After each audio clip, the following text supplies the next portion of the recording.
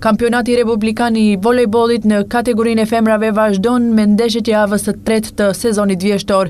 Dy ekipet e vetme që në dy ndeshjet e parë të kampionatit kanë shënuar fitore janë ekipet tetovare, klubi I volejbollit Universiteti I Tetovës dhe Bamikori. Në javën e tretë këto ekipe do të jenë mysafire e Macedonia gjëgjësisë Viktori Volejt, me shpresë do të vazhdojnë rrugtimin e suksesve. Në ndeshjet tjera të javës së tretë në kategorinë e femrave takon Janta Volej Pelisteri, Kumanova Planet dhe Nakovski Volej, studenti I Shtipit. Në kategorinë e meshkujve pas tërheqjes së shortit që u bë dje në hapësirat e Federatës së Volejbollit të Maqedonisë, përfundimisht do të starton kampionati 2017-2018. Ekipi debutues klubi I volejbollit Universiteti I Tetovës në xhirën e parë është Nikoçire e Vardarit të Shkupit, ndërka Çliria e Zhorovianit përballet me Probi Shtipin. Dy këto ndeshje zhvillohen nesër me fillim në orën 19. Shutova është mysafir e ekipit studenti në Shtip, ndërsa Boreci I Velesit takohet me klubin volejbollistik Leshok. Strumica është e lirë.